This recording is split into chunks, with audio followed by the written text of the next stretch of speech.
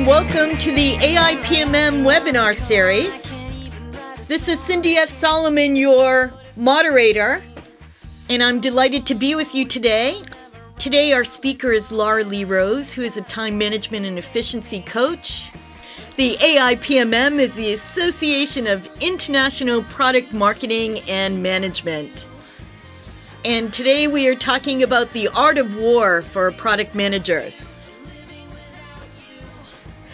The AIPMM was founded in 1998, and it is the largest international product management professional group, providing professional development, certification, and career advancement credentials, including the Certified Product Manager, CPM, Certified Product Marketing Manager, CPMM, Agile Certified Product Manager, ACPM, and the Certified Innovation Leader, CIL.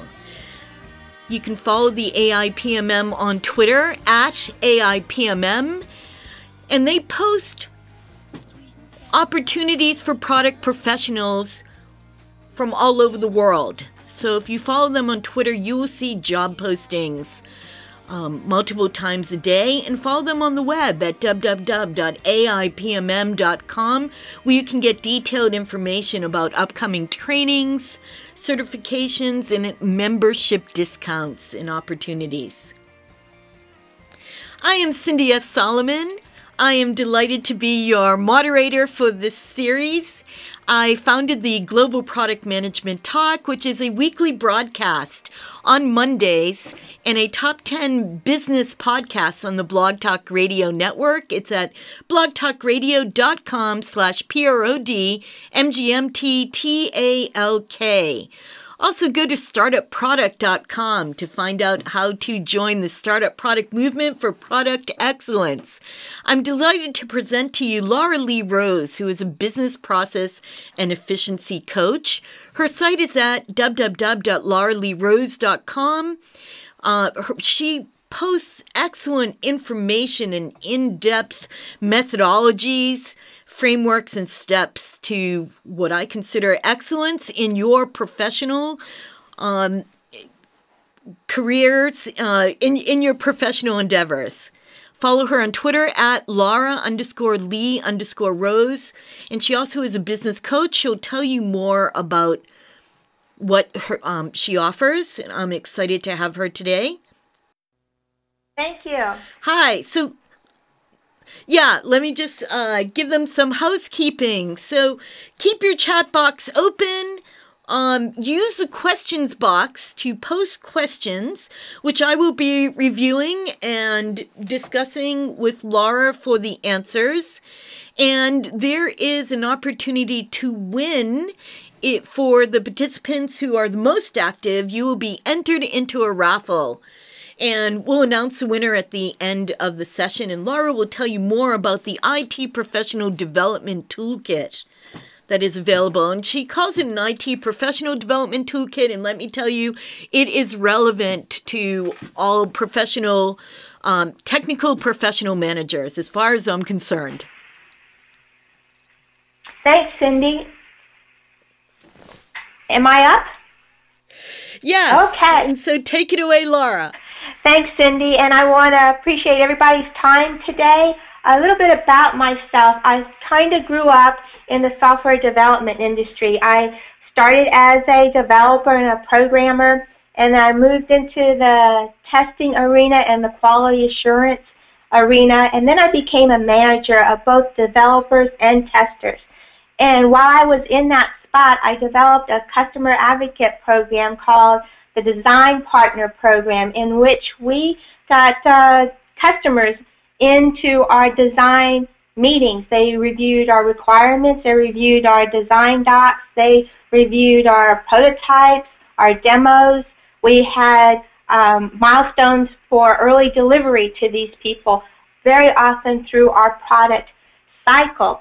And that really increased the quality, not only the quality of our product, but we were able to release the exact product that the people were going to be using instead of the product we thought we were designing. So that led me into product and project management roles. And through that background, I actually have 5 patents to my name. I did a one process patent, which you can do a business process patent and invent that. And then I also did 4 product feature patents. So we can also, as product managers, invent and create and innovate our own inventions.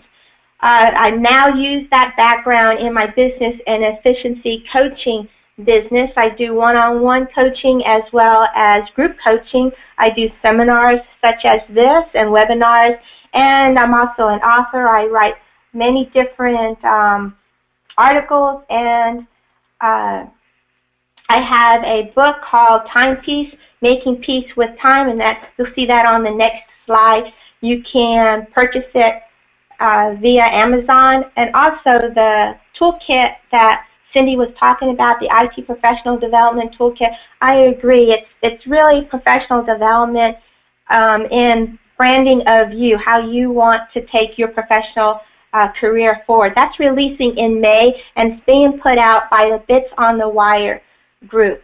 If you need some additional information or contact me, you can email me at laurarose@rosecoaching.info, or just look at my website at www.lauraleerose.com. Okay. The next slide is the Art of War for Product Managers.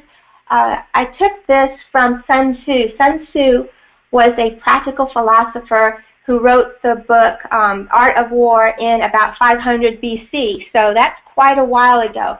But still, his strategy, it really works today. In 2001, Gerald Michelson translated it for the business world, and he titled his book The Art of War for Managers. And I borrowed both from Sun Tzu and Gerald and brought it into the realm of high-performing product managers, project manager, or any type of professional, because these same fundamental principles really define our best. So Sun Tzu has about 50 strategies, and he breaks them up into 13 categories. And of course, we're not going to have time to go through all of them. We might hit the first 3 or 4 categories, but we'll do the best we can with the time that we have. The focus of today's discussion, what I want to do, the next slide you'll see, if you want to get a version of The Art of War, there's a free ebook version out there, and it is written in English. You don't have to know Chinese or Japanese to read it. It's in English, and you can find it there. But the one thing I want everybody to take away from this meeting today is we're all product managers, but the product we're working on today is you. You're the product. You're not trying to focus on the company product or your establishment, what the product is going out the door. The product that we're looking at today is you. What's your branding? What's your value? What's your unidentifiable beneficial? What are you bringing to the company? So you want to product manage you. You are the product in this talk that we're talking about today. So with that in mind, Art of War for Product Managers. We're going to talk in the next slide. We're going to be talking about laying plans, waging wars. We're going to talk about strategic plans, and then if we have time, we'll talk about the employment of secret agents, which bubbles down to business networking. Okay?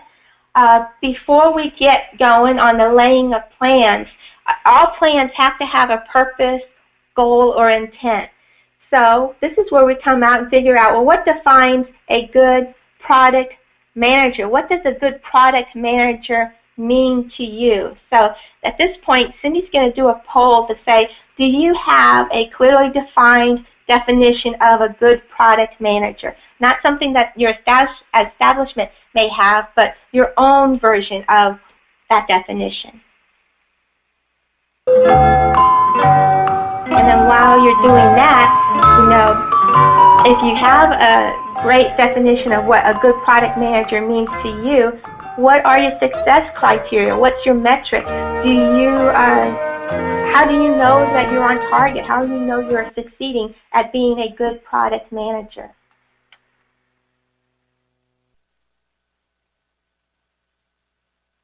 I'm going to pause here.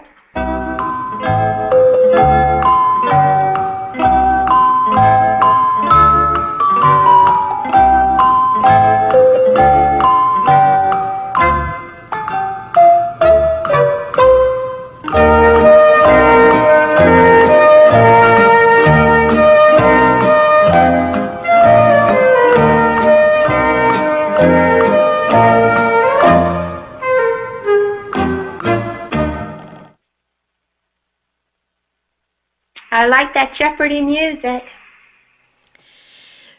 So, Laura, can you see the poll results? I have. I want to apologize to the group. I have no internet connection. So if you hear some strange comments like on the next slide you will see, it's because I'm pretty much isolated. So. Okay, so let me tell you the poll results. Of 75% of the people voted, 57% said yes. They do have a clear definition of what good product manager means to them, and 43% said no. And as the votes were coming in, they were fluctuating. They were pretty close to half and half. Well, I want to congratulate everyone that voted in general. I really appreciate that insight and input. And congratulations to the people that have taken the time to have a clear definition in their head of what a good product manager means to them. And I hope the people that haven't, may kind of consider, maybe I should take a time to clearly define what it means to me, and then take that extra step, if we can, to find some success criteria, some metrics on how do you measure yourself against your own definition, how you're doing a good job. Laura, so there was a question that came in saying, well, wouldn't it have been better to ask whether your company has a clear definition? Well, then that, in my opinion, that's putting the illness externally. I don't have influence. The most person that I have influence over is myself. If you think it's a good idea to have a product manager mission statement, do it. Be proactive. Be proactive. I mean, if you think it's a good idea, don't wait for somebody else to tell you to do it. And this is an issue in many organizations that they have no idea what a product manager should be doing. So it is up to that individual to be educating the organization about what they should be doing and what kind of support they need to be doing. Right. Take the initiative to bring it up with your manager and with your HR, because come performance time, if you don't have a criteria to meet, how do you know your average rating or your below average rating or your above average rating? How do you know what you're going to be getting? So don't leave it up to somebody else to manage your own career. Remember, the product that we're working on today is you. How can you succeed in this environment regardless of external environments? Great. Okay. And the slide that I'm looking at right now is talking about a product manager mission statement. And I think it's along with that definition. Once you have a good definition of what a good product manager means to you, define your own mission statement so that you can use that as a navigation map, roadmap for yourself. And like Cindy was saying, or that somebody that put that question in, or shouldn't the company come up with that? You can certainly start off with your company's mission statement for a product manager. But on the next slide, you can see some of the other things that are more soft skills oriented that will make you a good product manager that may not be in your company's product definition. For instance, maybe you want to incorporate in your personal product management mission statement the idea of never compromise with honesty, or beware of your effect on others, or some of these other ideas that we have on the screen. If you're seeing the screen, maybe you want to make sure you keep a sense of humor about you. Maybe you want to realize that everything is in flux, everything is going to change, and you want to be able to keep a sense of humor about you. BZ and Cindy and I had this issue just 20 minutes before this broadcast where my internet came down. So we had to scramble around just a little bit to find out another way to present this material to you. So everything is in flux.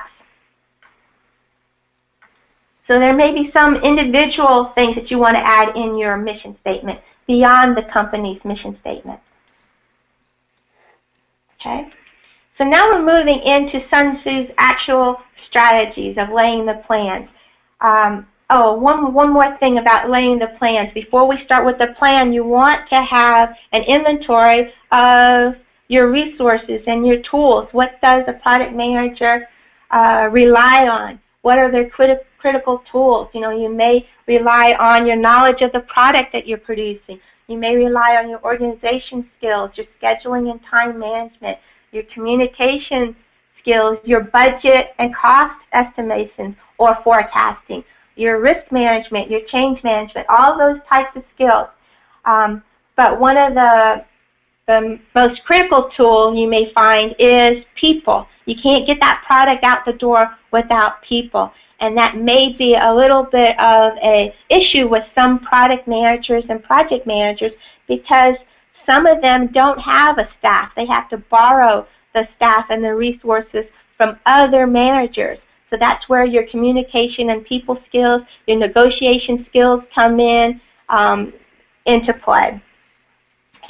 So Laura, you're not talking about a startup where a product or project manager will be the only person responsible. But I think you are talking about all kinds of products, from regardless of software, hardware, or services. Yes. There's a question regarding one of the soft skills about what do you mean by never compromise with honesty? I'll give you an example. For instance, we had a team that one of our quality metrics was to have 0 defects in your queue by such and such a date. And this date was 6 weeks before the end game, so it would give you plenty of time to uncover new defects and fix them. But the intent of that quality metric was, in software development at least, we understand that any change in the software, any bug fixes, or any change to the code has a risk of creating at least 10% new defects or uncovering defects. So the goal was, at this point in time, have all your defects that have been fixed, retest them, and then while you're retesting them, you may find other defects. Okay, this team had about 100 defects in their queue. Their numeric goal was to have 0 defects by the morning, and they thought, well, they're all fixed, so I'm just going to close them, and they closed them without retesting them. And that's kind of compromising. You don't want to compromise honesty. The honest thing would be to say, hey, you know, we have 100 defects in our queue. We can't possibly retest them. Can we extend this deadline? We can retest them in 3 days. Can we extend the deadline? Instead, what they did was they tried to meet the numeric goal with bypassing the intent of the goal, and they closed all their defects.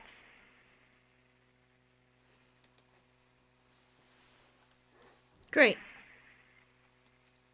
So honesty, compromising the honesty, is not trying to just focus on the task at hand, hitting those numbers, but really dig into the intent, the reason why we have this metric in the first place, and focus on accomplishing the intent, the goal, the reason for this metric, and not just the metric. That's one example.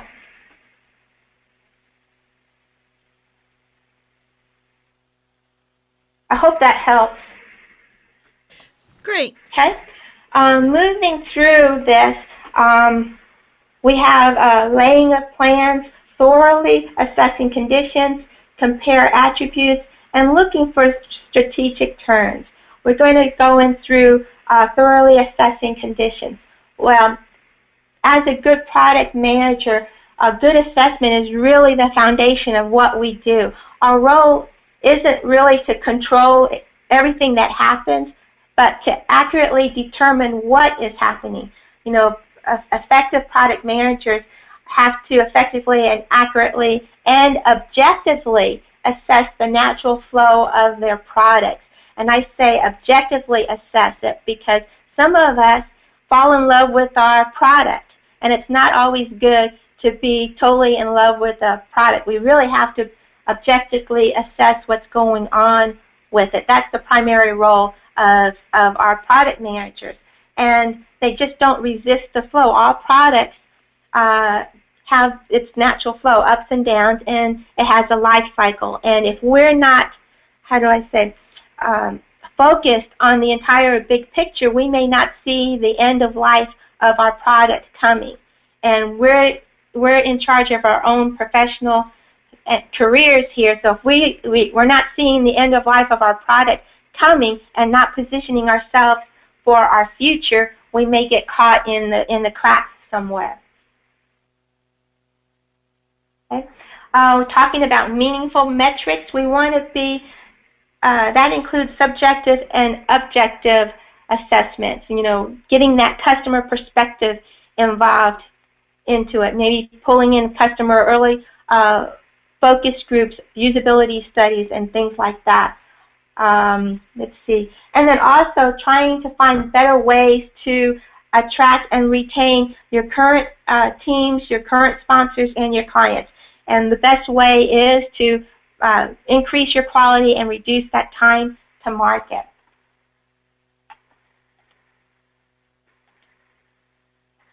Okay. The next slide is talking about going beyond the obvious. One of the things that I want to focus here is focusing on the right important things.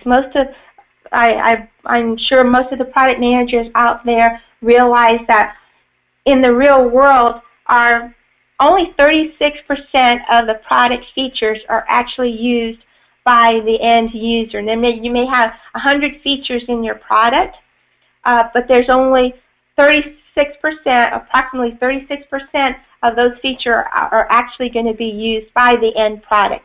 Oftentimes in big systems and big organizations, the person purchasing that brand or that product is not the person actually using it.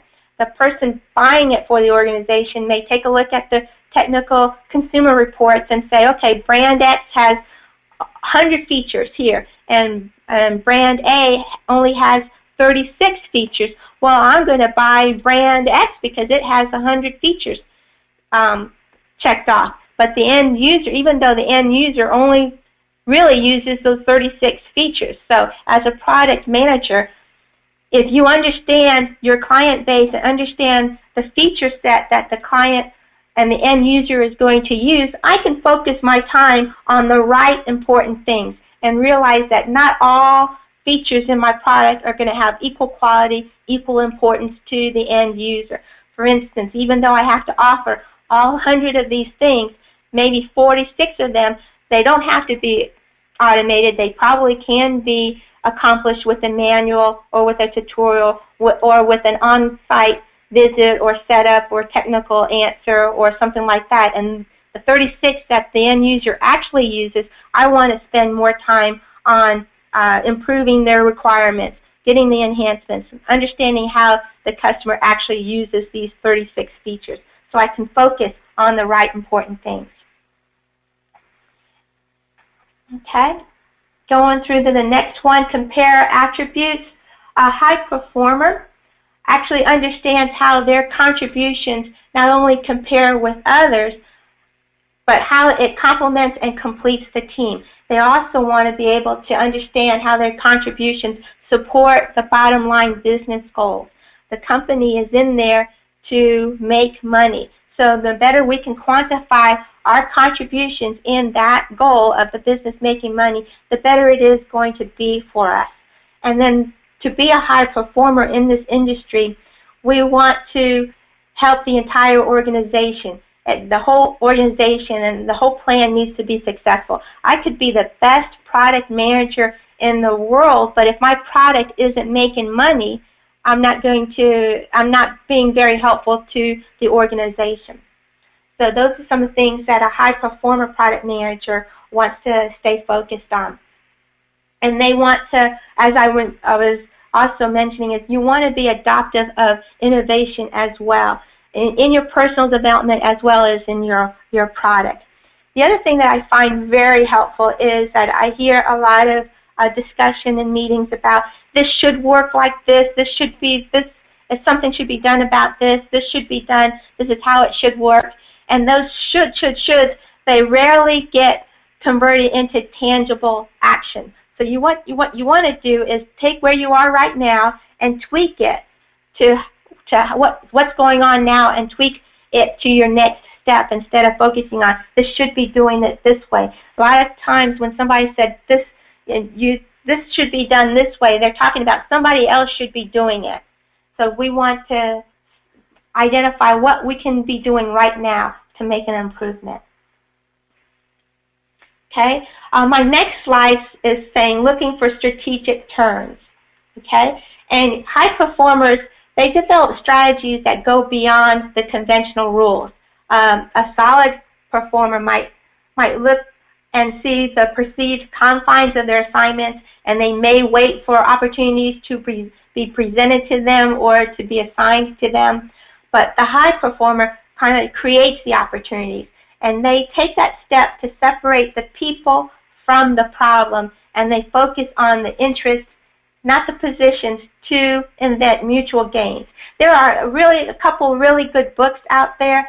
One is Getting to Yes, Negotiating Agreement Without Giving In. That book is by Roger Fisher and Wilman Ury, U-R-Y. I recommend that as a good book. If you haven't read it or perused it, take a look at it. It's Getting to Yes, Negotiating Agreements Without Giving In. And it talks about instead of collaborating instead of compromising. And that's another thing about, we were talking about compromising your honesty on that. This is a good book about that. And so high performers create situations which will contribute to the accomplishment of the plan. And then the other thing that I like to focus on is focusing on, when we create opportunities, make opportunities from the inevitable. For instance, in software products, it's inevitable that software development is in my background, so you'll hear a lot of examples from the software industry. But in software products, problems are inevitable. You'll have a defect or issue that comes up, like today, my internet was down. You're going to have some problems. So I'll focus on the serviceability of the product. Focus on, maybe we need to focus on some diagnostic tools or some better error messages, so that there's a lot of pilot error or customer errors using this particular area of the product. Maybe my error messages need to be better so that the customers can troubleshoot it themselves. So create some opportunities from the things that you know are going to happen. The other thing that's going to happen is, especially in today's technology is going to change. So if I know that's going to happen and I know it's going to change quickly, maybe my focus isn't in my product is not just the serviceability, but the sustainability of my product and how I can extend it so that its life cycle is longer. It lives a little bit longer in the market. So if I focus on sustainability and extensibility on my product, that may be a good opportunity there. Okay, I'm now on the slide that says waging war. We're going to be talking about marshaling adequate resources, which is a big factor in the product and project management realm where they don't have a lot of resources at their disposal. Make time your ally. Everyone must profit from victories and know your craft. Okay. Marshaling adequate resources. Our resources range from hardware, people, time allocation, budget, money, even client focus. How much time does the client have? In that design partner program, I had to deal with, the client's job isn't to get my product out the door, but the client's job is to get their work out the door. So if I kept that in mind, the things that I was showing the client, I wanted to make sure these demos and prototypes and sample utilities that I'm showing the client, those utilities are actually helping my client get their work out the door. So things like that. I want to have to juggle the immediate versus the future. I mean, I send out product version 1 out the door, and it gets released. I still have to maintain the technical issues, the maintenance cycle on product 1 version, while I'm working on the next version 2 with additional enhancements. So now I've got multiple branches to handle as a product manager and a project manager. So I have my current release of the product, the maintenance versions of that release, plus the next better version of that product. So I'm juggling those things. And then when do I prepare for the next technology? I'm juggling this current product, but I know my product is going to have an end of life pretty soon. How do I prepare for the next big wave? Do I do the one thing to consider is your just-in-time training. You don't want to take training now for something that you're going to look at 8 months from now. You want to make sure you do that just-in-time training, in the right amount of advance notice so that when you get your training, you can use it right away. How do I use this in my product being you? Remember, this whole thing is also, I'm product managing a product at work, but I'm also product managing myself as a product. You Incorporated, you're the product here. Well, we're attending this seminar. We're doing a lot with Cindy's and her Blog Talk radio show and this presentation. What am I going to take away from this presentation and incorporate right now so I don't lose this information? I don't waste it. Same thing with individual plans, individual development plans. What are some of the things that I'm learning in these webinars and these seminars that I want to incorporate in my career development and individual development plans? So make use of it right now. Okay? Adequate resources. Everyone, I'm at that slide that talks about investing adequate resources, as everyone is a product manager per se, because the product is you, right? And you want to manage this product that you're presenting to your family, to your friends, to your department, to the world.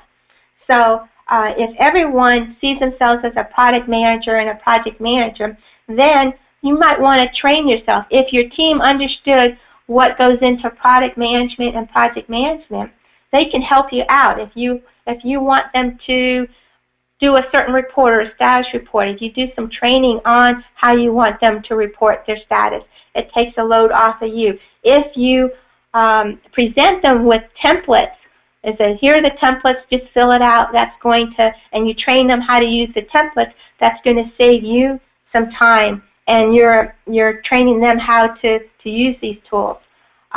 Maybe you really admire your staff, they are really smart cookies, but they're always late in their delivery. Well, maybe it's not their skill set in the technical part of it, maybe it's their estimation skills. They're not very good at accurately estimating how long it's going to take them to do this feature or do this product. Well, maybe train people, have some certain training on how to do accurate estimating and do some practice sessions. And every time they're off their estimate, keep a log of how many days they're off of the estimating so they can incorporate that into their next estimating round.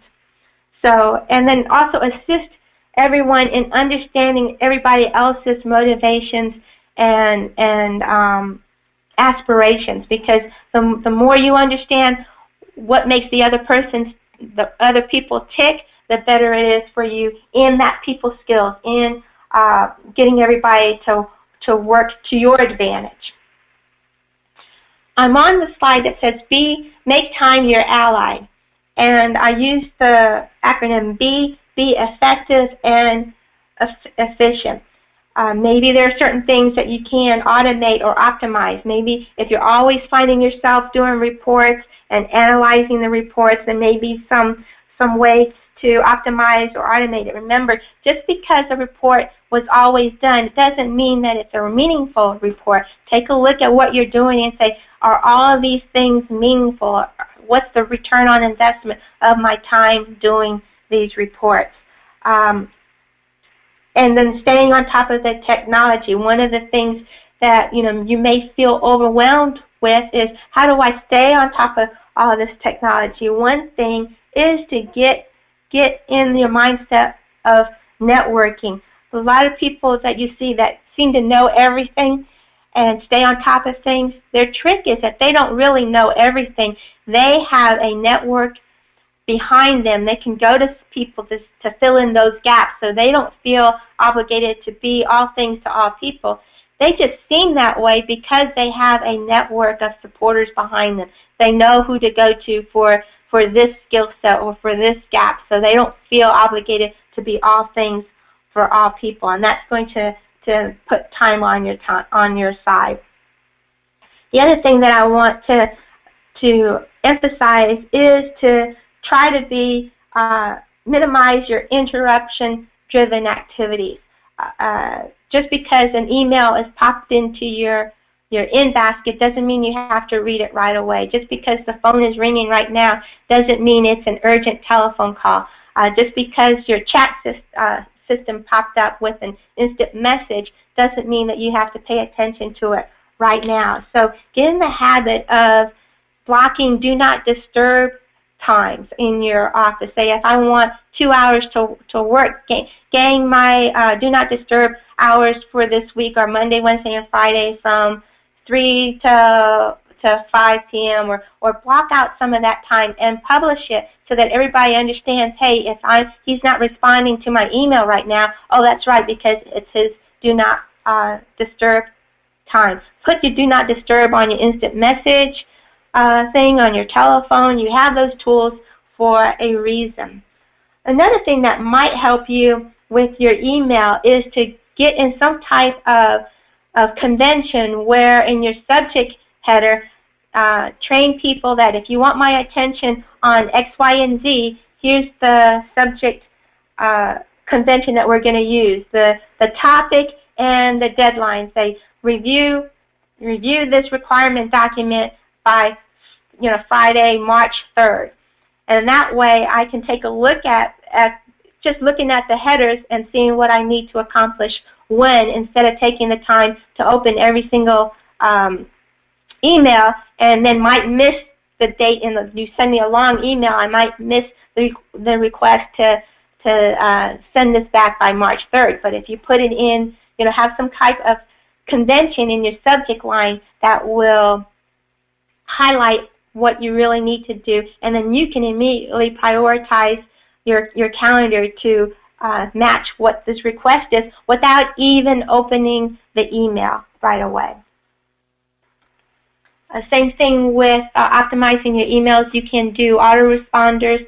You can, if you use the subject matter convention routine, you can actually have your message rules look for these certain conventions and actually pop them into the proper folder without mucking up your in-basket. And so then you might say, okay, on Thursdays, I'm going to be looking at all my reviews for X, Y, and Z. You already have a folder called reviews, and on Thursday you just go to that folder and take a look at it. Okay? The next slide about B, make time your ally, it talks about shift happenings. Shift happens. The only constant thing that we have is change. So the better you can adjust and manage change, the better for you. The high performer really is an expert in adjusting with speed and accuracy. In Sun Tzu's book, they say the value in war is a quick victory, not a prolonged operation. So high performers are quick to turn a workable idea into measurable and useful results for the organization. High performers typically begin with the end in mind. Begin with the end in mind is one of the habits in Stephen Covey's 7 Habits of Highly Effective People. That's another book that I recommend reviewing or scanning. So when you go home or when you get away from this seminar, identify what have I learned, how can I turn it into a workable, measurable, useful result for my organization. Not only my organization at the office, but for me as the product. Okay? I know we're kind of running out of time, so I'm going to fast forward a little bit. One more thing that I want to make important on this slide is reasonable forcing functions. I know when you make external commitments to other people, you're more likely to achieve them. But even do that on your personal goals. We were talking about this last time, the other day with Cindy. She was saying that, she's great with external meetings with other people, but with commitments that she's made to herself, she kind of puts that on the back burner. But use that strategy of reasonable forcing functions and an accountability partner. Make yourself accountable to somebody else, even if it's just your goal that you want to accomplish A, B, and C task by Wednesday. Tell somebody else that you're going to be accomplishing that by Wednesday, and that gives you that accountability. Also, if you want to be working on your career development plan, make a commitment, a forcing function that says, I'm going to, my next one-on-one meeting with my manager, I'm going to present my career development plan to him or her. And that's a reasonable forcing function with an accountability partner. Okay, and the next slide, I just want to emphasize, schedule the time. If it is important to you, take out your calendar, regardless of what tool you use, and put a date and time in the book to do this, in your calendar to do this. A lot of us make lists of to-do lists, and we don't have any deadlines or timelines on them, or we carry the to-do list in our heads, and that feels a burden. We're heavy because we're carrying all this stuff that we have to do. If I stick it in the calendar and say, okay, I need to meet with Margaret, don't just say I need to meet with Margaret. Say I'm going to meet with Margaret on Friday at 2 o'clock. Stick it in your calendar, and then you don't have to think about Margaret until Friday at 2 o'clock, and that releases some of the things that you're carrying around in your head. I know we're kind of running out of time. How much more time do we have, Cindy? 10 minutes. Okay. The other strong thing that Sun Tzu emphasized in The Art of War is that a successful directive is where everyone wins. In Sun Tzu's scenario, he would defeat the enemy, and he would take, other people would take their spoils and their chariots and then put them in prison. What he would do is add them to his own men. He would treat them right, make them part of his force, make them part of his soldiers, as members of his soldiers. So he actually allowed everybody to win on that. So that's the same kind of thing that we want to incorporate in our product management. We want to create partners versus adversarial connections. If you have somebody that you're not really jiving with, that you have a difficult conversation with in the next meeting, instead of sitting away from them or on opposite sides of the table, sit right next to them, because sitting on the same side of the table and next to them, the whole atmosphere is that you're working on a problem together, you're collaborating, you're co-creating a solution. While sitting at opposite ends of the table, you still feel this adversarial, us-them kind of stuff. So that's a really good trick mentally to get you right in the right mood for that win-win strategic planning. And then attending meetings and conferences, always materialize it into something tangible. If you're, perhaps some of the things that you may come out of a meeting would be an FAQ, or maybe a product press release, or contacting your clients with some of the added information that you've learned, something like that. Maybe you want to incorporate some of the things that you learned in your meeting at a trade show or a technical paper that you're going to be given, or webinar. So always try to convert something that you're, that intangible into a tangible ROI kind of issue. Know your craft. It's time to understand that to be a high performer, we really have to be a master in my own craft. And we talked a little bit about finding your unique benefit to your organization. Look at yourself as the product. What differentiates yourself from the other product managers in your organization? What kind of branding, what kind of unique benefit do you give? And start marketing yourself like that. Just as if you're the product, just as if you would product manage anything else, let's product manage ourselves. We talked a little bit about finding a hero. Sit down and visualize yourself 10 years from now. Sometimes part of our limitation is our imagination. We don't take the time to say, where do I want to go? Where do I want to be in 10 years? And find that person that matches that 10-year description. Find that person that is already there, is already where you want to be, and ask him to be or her to be a mentor. Find out what their skill sets are. Find out what roadmap they use to get to where they are, and use them to fill some of your expertise gaps. Okay. I also want to encourage people to seek out multiple members and coaches.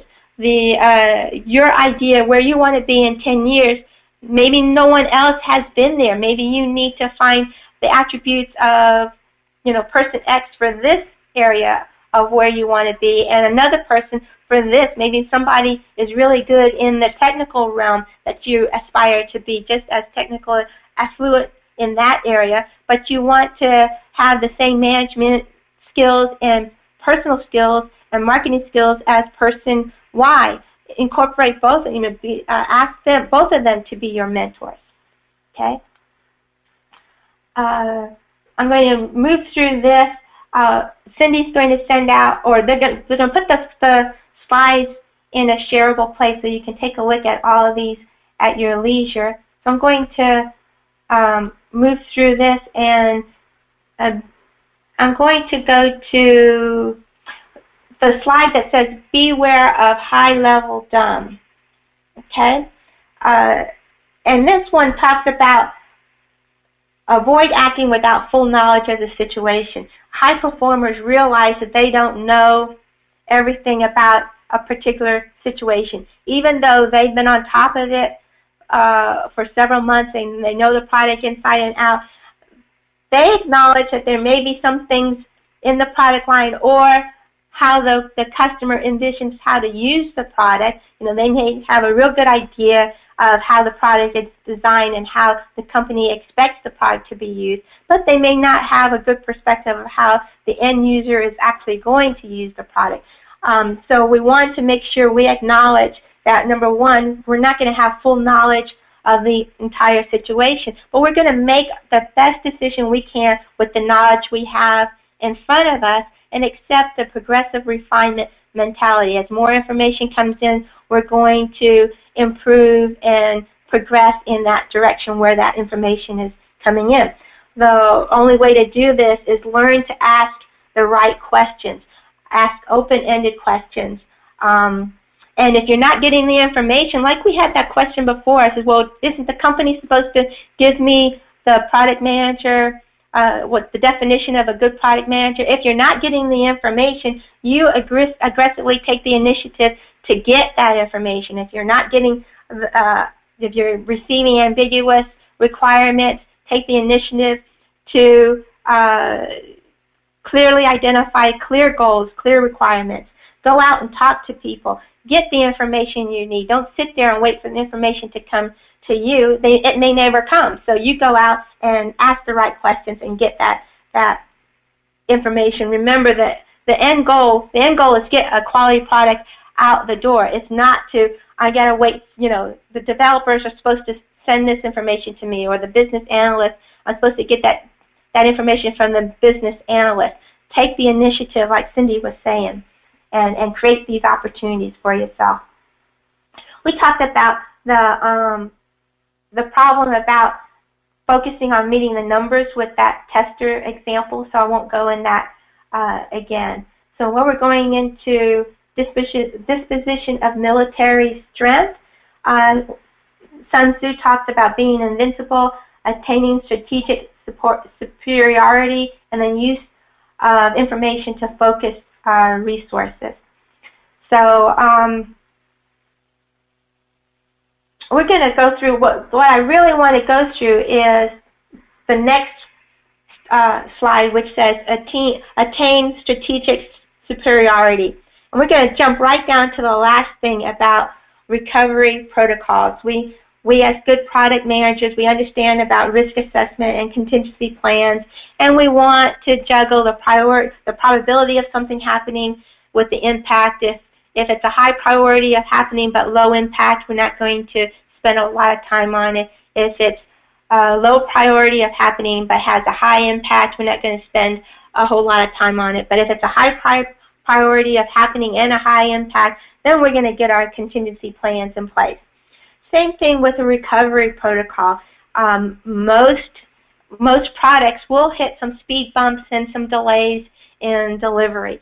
So if you get upfront commitment with the team on what I call recovery protocol, get them in the room and decide what are the steps that we're going to do when we hit a speed bump. It's going to be smooth sailing for you. It's like you don't want to wait for a fire to happen to decide on your fire escape plan. You want to have your fire escape plan known up front and have everybody on the same page with it so that when the fire does occur, you actually know what our next step is.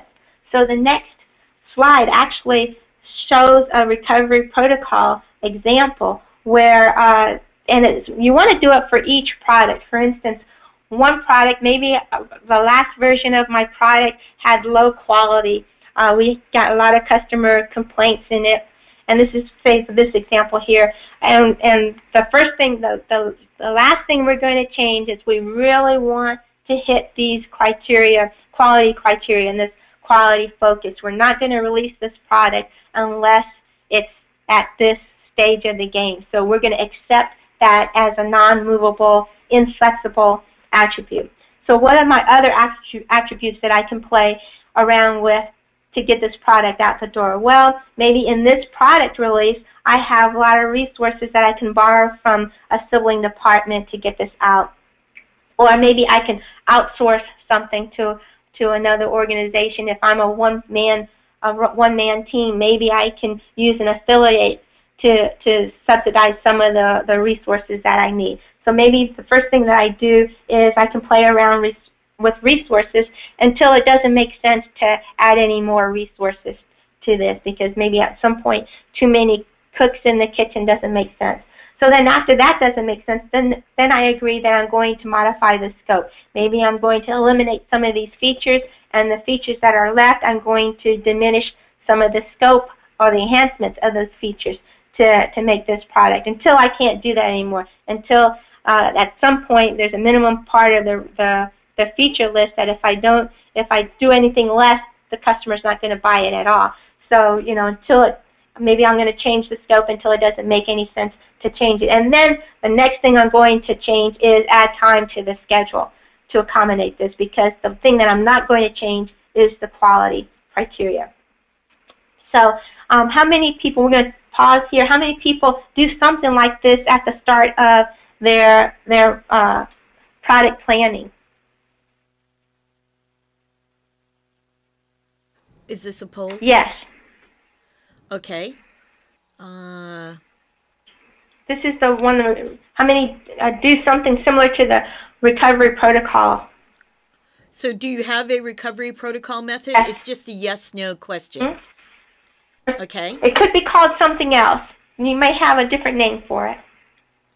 Okay.